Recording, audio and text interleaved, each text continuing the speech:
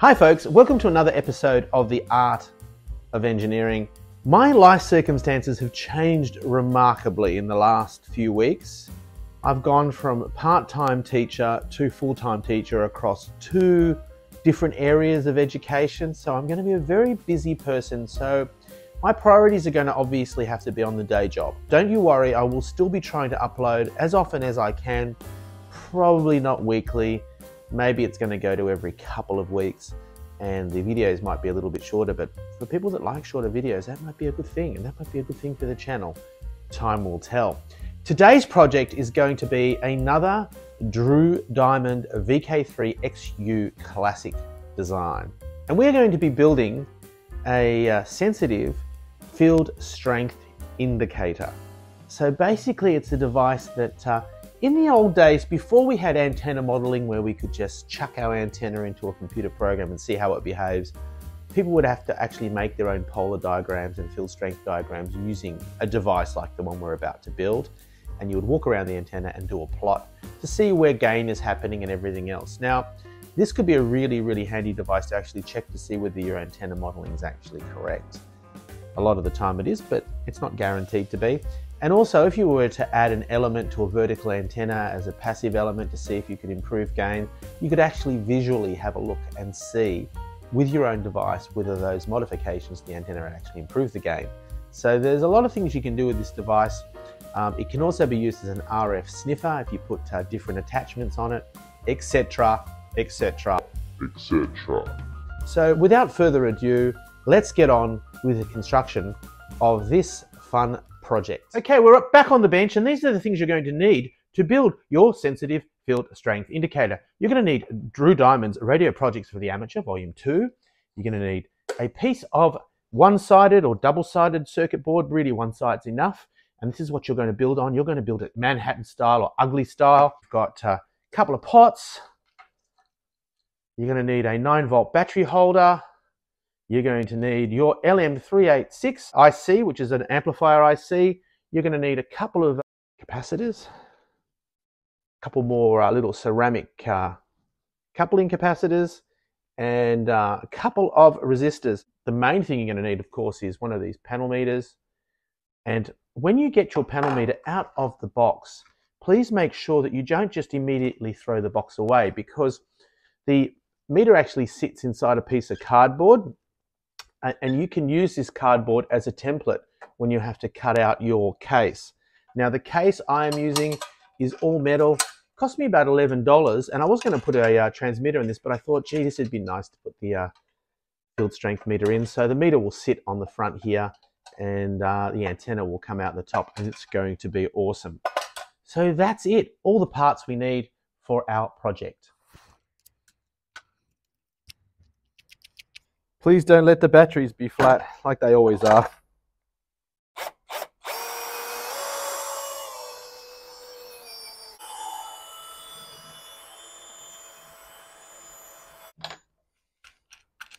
We'll get rid of the burrs on the inside of the case now. Are they slightly larger or a very much larger drill bit?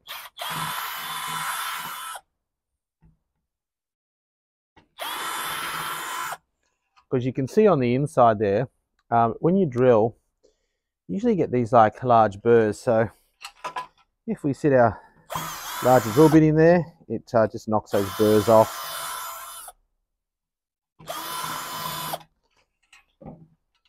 And just makes it easier to install our meter. For the near enough is good enough home brewer, this tool is a godsend.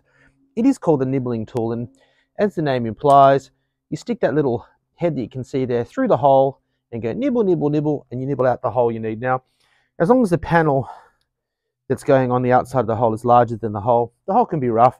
If you're a purist, a perfectionist, you can always file the edges and whatnot, but for me, as you all well know from watching previous projects, near enough is always good enough.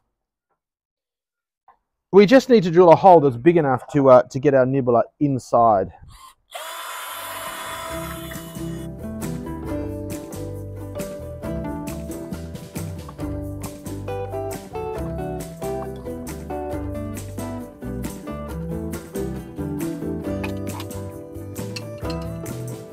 Getting there. Yippee-ki-yay. Now we've managed to get that meter in. Rough as guts at the back, but like I said, if I don't see it, I don't worry about it. So this is a zeroing and sensitivity, and as luck would have it, it all fits nicely. We'll put our BNC on the top here, probably our on-off switch at the top as well. Or maybe this top corner here, I'm not sure yet. I'll think about that. And then we just need to ugly build and wire it up, and we'll have this. So, quick project.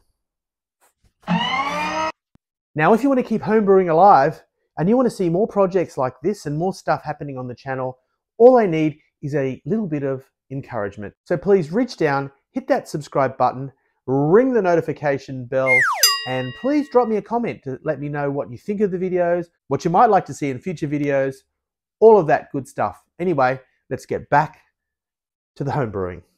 And we're going ugly style because that's my favorite way of building. It's nice and organic. And we've got a couple of little pads that I had pre-cut.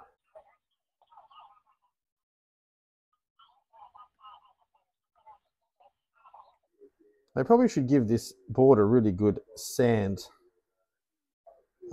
But yeah, a bit lazy.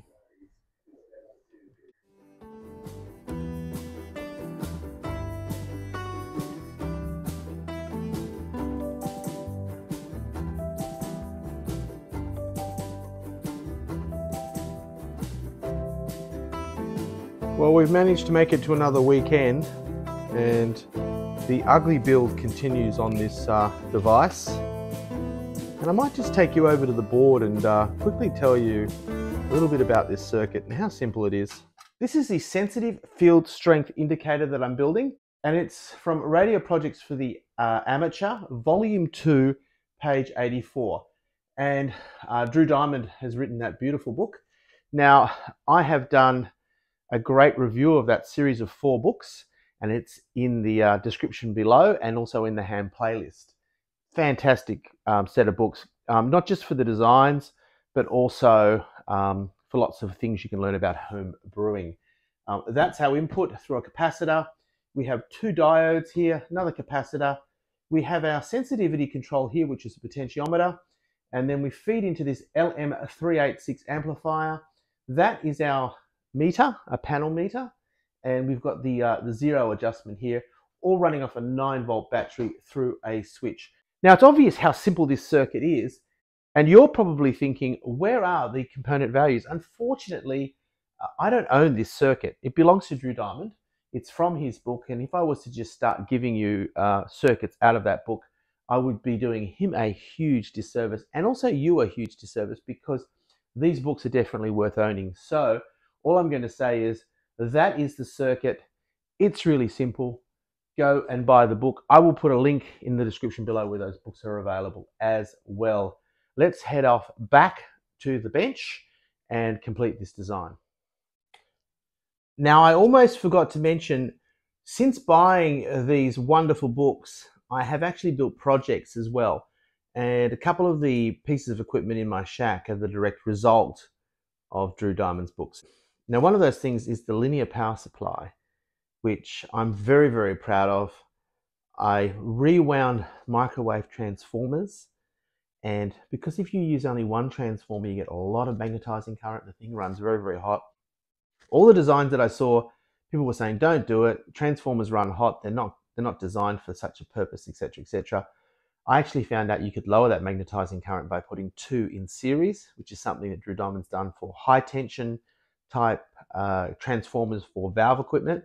So what I did was, well, I thought, well, hey, why not do that for a lower voltage? And it's not something that he recommends, and it's completely experimental on my part, but I built a 13.8 volt DC linear supply, and I put it in an old PC case, rewound these microwave transformers. So there's videos below on all the experimenting that I did with those transformers. Had a heap of fun doing it, and ended up with a really fantastic DC power supply. In fact, I'm going to show it to you right now, because why not? If you haven't seen it, here's the chance now. So there it is. I built its own little shelf for it to live on, and If we scoot up here, you can see that it is running any QRP rigs that I put along here.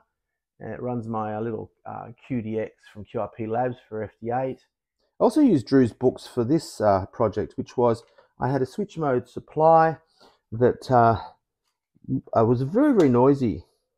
So what I did was I looked up how to quieten these supplies, and Drew Diamond had a design for this is a common mode filter that feeds the supply, and this is filtering all the DC and whatnot. So, and it worked very, very well, cut out most of the noise, but I just had this compulsion to build a good old-fashioned linear supply, a lot less noise, and this now lives on the test bench as my test supply when I'm testing rigs on the test bench. We are very, very fast approaching a finished project. I've put some coaxial cable in here to connect up to the board. The actual project calls for a number of different types of antennas depending on the application, whether you're sniffing an RF oscillator or looking at an antenna. I'm eventually going to get onto building a variety of these antennas. What I've done is I've grabbed a small piece of coax, plan to strip most of the braid off and leave the center conductor, and just to make this nice and vertical, probably going to grab a chopstick or something and cable tie it to this to keep it nice and vertical. Please pardon the hand filming. We have got our thing in the enclosure, and normally I test it on the bench. I haven't done that. It's a really simple circuit, so we're fingers crossed we don't release any smoke. Let's go. Well, that's a nice sign. The meter is actually coming up. Now let's see if the zero works. And it's zeroing the meter, which is a nice start. We've dialed up a simplex frequency on our Puxing handheld. It's a 70 centimeter handheld. And let's just key it and see if it does anything. Well, there you go. It is working. Now, presumably if we wind our sensitivity up, yes, it's definitely working. Wind it back again. Still too sensitive. Wind it back again. And there you have it, folks. As we get closer, it gets more sensitive. You can see there. And you can see that if I tilt the antenna this way, it goes down. And as the polarization matches that of the field meter, it comes up. So, happy days. It is working. So we're going to get this thing labeled and make it a little bit snazzier, and take it outside tomorrow because it's the middle of the night here. We're in the dark, and we'll have a play with it with an HF antenna, and hopefully it'll be able to detect that. Now, what I'll probably do is I will get a BNC, one of those BNC connectors with banana plugs on the end, and make a loop for this so that if I'm testing for a field strength, polarity is not going to be so much of a concern. But this was just to get me on the air, and I'm a happy chappy.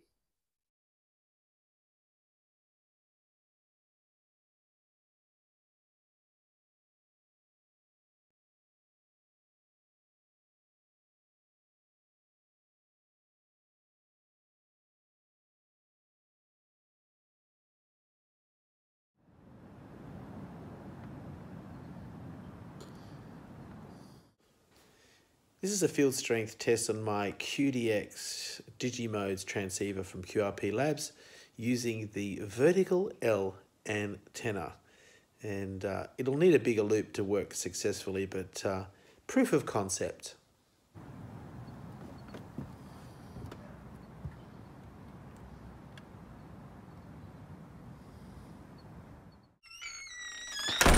Thank you for sticking around right to the end of the video. What is the verdict on our good friend here, the field strength meter? Well, it's working fine. It does need a larger antenna, and this is obviously polarization sensitive, because if your antenna is vertical, the antenna has to be vertical in respect to it. And so I'm going to make a larger loop to put on this, and then it will be a very handy piece of kit to have in the field to do real-time checks on field strength, not just base it on what's happening with the antenna modeling. And I can also use it to sniff out circuits I'm building as a quick way of checking to see if an oscillator is oscillating, etc., etc. So it's a fun project. I'm happy I built it. Pretty old school, but I still think very, very useful thing to have around the shack. 73, and I will see you in the next episode of The Art of Engineering.